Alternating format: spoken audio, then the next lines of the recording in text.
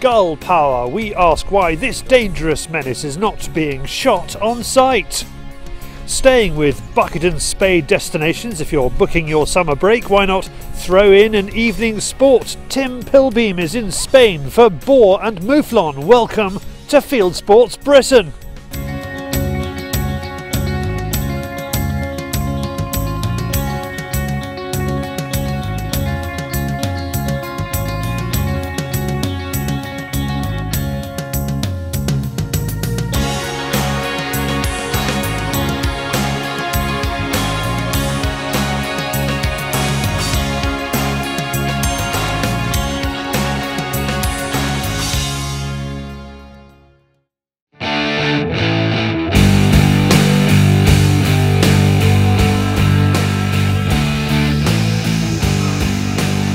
With summer just around the corner, seaside towns will be hoping to bring the tourists flocking.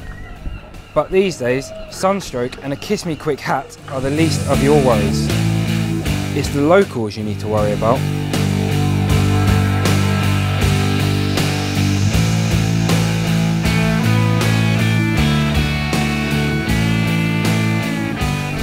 They terrorise anyone in the search for food, and they are nasty and bold, as David and I witnessed on lunchtime in the middle of Eastbourne. It's as if they know they are untouchable. Yes, seagulls are protected, even though there are calls for a cull. Unfortunately, it doesn't leave many options to move them on. And this is what the seagull took, so you can imagine, if that catches your thumb, it's gonna hurt. We asked residents in one coastal town, my hometown of Eastbourne, what they thought should happen to the birds. If you're holding food in your hand, they'll attack it. They're fine in their rightful place on the hills and on the cliffs, but not in the town. I don't mind them at all. I think people have provoked them by feeding them all the time. So. For me, they're just part of the natural environment of the seafront. These two seem to be flying rodents. They don't seem to be under control by any means. With mixed reviews from the public, we asked an increasingly busy pest controller what solutions there are to get rid of the birds. I think people have become more aware that they can become aggressive and they will swoop for food and things like that and take a chance. You know, that is a problem to people, obviously. There are many things that can be done. You know, I wouldn't go down that route of culling. I would say that a better idea would be to remove the gulls' eggs and put dummy eggs in. Seagulls will sit quite patiently on them, hoping that they're going to hatch out, but of course they never do. That's one sort of method. Speak to anyone in this town about seagulls and there are some real tales to tell. But the problems aren't just here by the coast, they're much further inland and there are some real horror stories. Students at Sussex University in Brighton have been on the receiving end of some serious attacks. One girl had her lip bitten off as she went to bite her sandwich at the same time a gull came in for his lunch. It's got so serious, the university has had to bring in the pros. It's a well-known fact that seagulls are becoming, increasingly becoming urban pests and moving more and more inland and away from the coastline. They have been known to dive bomb students whilst they're sitting here having their lunch. There's a factor also of building defects because once a seagull lands and nests on a flat roof and they start multiplying, this can cause problems going forward for the building, i.e. blocked drains from their feathers and all the debris that they leave behind. This is George and his handler Gary. They are here to deter the gulls, allowing the students to concentrate on their studies and not look out for the next aerial assault. Well, it's mainly his presence here. I don't know if you can hear in the background, you can hear gulls calling out with their alarm call. They're not very happy because George is here. And they start that alarm call actually when I turn up here because they even recognise the vehicle. They've made that association. They know what comes out of the vehicle, so that's why they're calling up. So they just feel a little bit nervous about being here and they just drift away. So it's his presence here that really does that. He doesn't fly directly at the gulls. He just flies around, and my job here really is to make George visible to the gulls here, which is quite an easy job. So I either walk him round or he flies around here, and periodically I call him back to the fist for a small reward of food. The other thing I do here, I go on all the rooftops here and I bring down any nesting material, and I am under a general licence allowed to take the gulls' eggs, but you can't harm the live bird. That's what you mustn't do. So I bring down all the nesting material. That was a big problem last year. There was probably maybe, I don't know, 60 to 70 gulls trying to nest here. So it's just a question of breaking the habit. So they now breed somewhere else. So it's someone else's problem and not the university's problem. We did ask Eastbourne Council for comment on the issue, but their PR office said, "This isn't something we consider Eastbourne has a problem with and don't wish to enter into a national debate." And it is a national debate. The issue has even been debated in Parliament and commented on by the Prime Minister. But that isn't stopping them doing actual bodily harm. Considering what we saw in just 5 minutes armed with only a Happy Meal, it's probably about time these large, strong, determined birds are taken seriously, because next time it may be more than half a burger bun. Alex and David attracting the wrong sort of birds in Eastbourne there, and please tell us what the seagull situation is in your area. Right, he says he's had an argument with a fence post. We say more Botox fail. It's David on the Fieldsports Channel News Stump.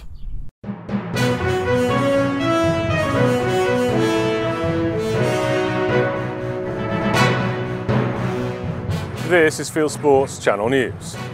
Lincolnshire Police Force has released this video of them crushing a car which used to belong to hare coursers to show their intent. The car was seized as part of Operation Galileo, the force's effort to deter illegal hare coursers. We've seized 20 plus dogs this season. They really don't like their dogs seizing. The BBC faces a 5-year ban of all tiger reserves in India. The National Tiger Conservation Authority announced the ban after the BBC South Asia correspondent Justin Rolat made a documentary called One World, Killing for Conservation, which highlighted the shoot-to-kill policy on rhino poachers at Kaziranga National Park. Snake hunters are heading for Florida. There are 150,000 Burmese pythons loose in 1.5 million acres of Everglades, and they're destroying local wildlife. So far, the state has tried dedicated sniffer dogs, snake hunters from India's mountain-dwelling Irulu tribe, and now it's advertising for minimum-wage civilian python catchers on a 2-month contract for a hunt beginning in April. Grizzly bears and other predators are to rejoin the quarry list in Alaska. The US Congress has voted to overturn an Obama-era rule prohibiting the hunting of bears, wolves and other predators in Alaska's wildlife refuges. The state of Alaska argues that the hunting of predators to control their populations is necessary to preserve caribou, moose and deer. A man who jumped into crocodile-infested waters to impress a girl gets bitten and then turned down. What were you thinking that first moment when the crocodile latched on? I was singing I'm gone. Lee DePore, aged 18, bragged to an English backpacker that he could swim Australia's Johnston River in the dark. He jumped into the river and was set upon by a crocodile who mauled him. He said he had drunk about 10 cups of goon, but managed to escape the crocodile by gouging its eyes and made it back to shore with one floppy arm. And finally, a boomerang may be good against a roo, but not so good against a drone. In this YouTube video by Drone Gear, the DJI Phantom 4 Pro manages to take the whack of the weapon, which breaks. The drone is disturbed from its original position by the whack, but finds its wings again very quickly. You are now up to date with Fieldsports Channel News. Stalking the stories, fishing for facts. Thank you, David. Now, we're always encouraging people to seek out adventure when the opportunity arises. When you are booking your family break this year, why not have a look at the local sporting opportunities at the same time? Tim Pilbeam did.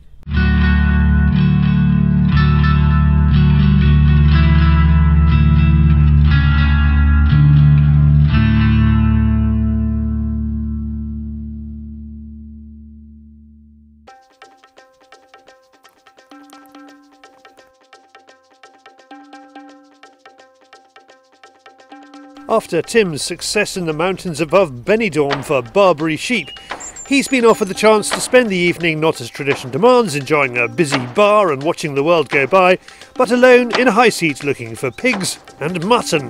The terrain an hour north of the coast is very different to the sparsely covered mountain slopes, and it offers plenty of opportunities for hunting. What animals have we got in this part of the country? In this part of the country, always wild boars. Because the wild boar in Spain, they are everywhere, but also there are some mouflons and of course Barbary sheep, because it is the area in the east of Spain. Barbary sheep, it is the king. From here to the 50 kilometers that is flat, and there is agriculture, then they come every night. As with any of these international hunting trips, it's always a surprise to see what is accepted when the lights go out, either stalking or on a high seat. What are the rules? But you can actually spot? You can spot, but you cannot shoot. Then you cannot have one scope with night vision, with thermal vision. It is forbidden by law. But you can spot with, it is forbidden the thermal, but not the night vision. Okay. Then you can use just to take a look at the, but listen, there are some wild boars coming. Then you take your rifle, you take your light, and you shoot. Okay. A few high seats along from us will be a bow hunter. This is the first time someone has been allowed to bow hunt in this area. 55 pounds. 55 pounds pull. Yeah. No, it's very heavy and it's good for hunting. 25 meters to 40 meters. So it's good to shoot in the night and in the day, no problem. In Spain, it's permitted to use binoculars to see the animals in the night. So you spot them coming? Yes, when I come in, I can see if it's a female or it's a male, and I can choose the animal I want to hunt. Bow hunting has grown very fast in Spain, helped by a handful of Spanish hunters sponsored by the big US bow brands.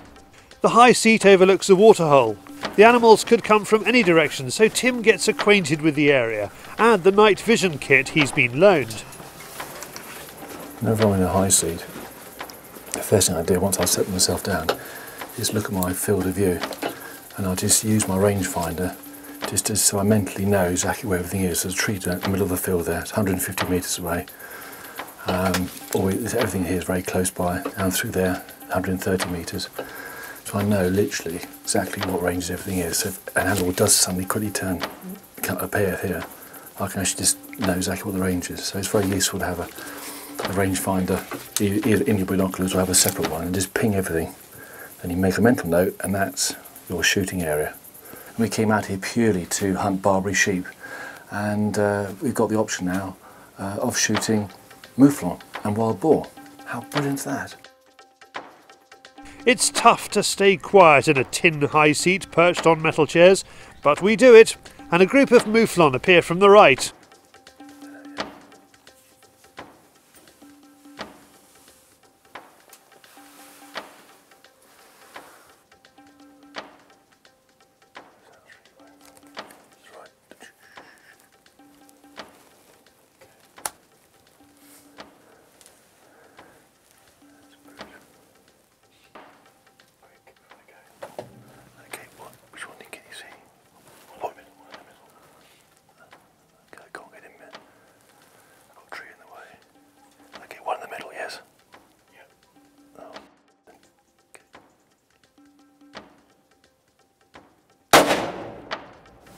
Unexpected. David actually heard them. I didn't actually hear them at all. I thought I heard something from my side, but actually they're coming around the back of us. It just shows you, just do not move, because you never know what's behind you. And in this case, it worked very, very well. We didn't do anything at all. So, it's really quite exciting actually, and it shows you the variety of game available in southern Spain. Barbary sheep this morning, and now we've got a Mouflon. How exciting is that? The high seat's probably about 50, 70 metres away, not very far at all. We're using a 308 calibre tonight, 150 grain ballistic tip, so quite a punchy round for such a small beast. Took it through the shoulder here, so it went down very, very quickly. Tim considers returning to the seat, but then decides to clean the Mouflon. He also has some advice for any would-be high-seat shooters to ensure you don't destroy your hearing. My preference as a stalker is actually always on foot. I just prefer it as opposed to high seats. But this high seat is made of tin, and when I moved around very, very carefully, I just had the muzzle just past the window. But gosh, when that 308 let rip, the whole tin just went, and David's and our ears just rang for about 3 minutes afterwards. So you're quite a hefty calibre, But that's what happens in these high seats sometimes. The most important thing is make sure your muzzle is outside of the high seat, otherwise it's very, very painful. Of course, the other advice is to wear ear protection. Very, very good condition actually, considering how dry it is in Spain at the moment. They have got huge problems with the drought. It's now averaging about 40 degrees for about 3 weeks, which is quite unusual. And the Barbary sheep can survive because they eat the leaves to get the moisture, whereas things like the Mouflon and the boar, they desperately need the moisture. That's why they come into the waterhole. So it's not a good time for livestock, all livestock in Spain. So this little young lad will make absolutely beautiful eating. So I'll go back in the food chain, and it's just lovely to see such a clean looking specimen. It's been a long day in Spain, but after a day charging around like a mountain goat, it's quite nice to sit and wait for the wildlife to come to us. For more information about hunting in Spain with Fernando, go to SpanishHunters.com.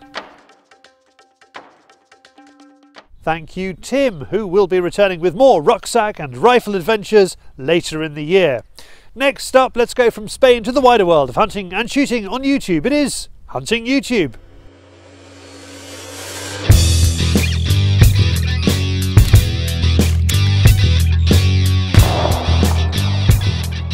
This is Hunting YouTube, which aims to show the best hunting and shooting videos that YouTube has to offer. Robin Foxer has brought out his best day's pigeon shooting with, he says, some shots he reckons would make George Digweed proud. 128 pigeons plus a crow and jackdaw. Andy and John from Hunting COC shoot a dog fox in the Welsh Hills and then talk about it afterwards. It's all about keeping the farmer happy during lambing. Video Fcha.nl is out for an exceptional boar drive or battue in the maze. 25 empty cases on the ground afterwards. It's Central March on a private farm in North Island, New Zealand, just before the Raw starts. Clark Boys Hunting NZ has a weekend shooting a couple of nice deer to take home. Moving to South Island, Wild Game NZ is wallaby hunting. They are on Department of Conservation or DOC land, so there are not a lot of marsupials, but enough to give them some challenging shots. Over the sea to Australia, and Gretchy is duck hunting in Victoria. This is the 2017 Duck Open experience, potted down to a few minutes. I have been shooting in Labrador, and this film brings it all back. Moose and ptarmigan hunting is, as its maker William Larkham Jr. says, a large day in the big land.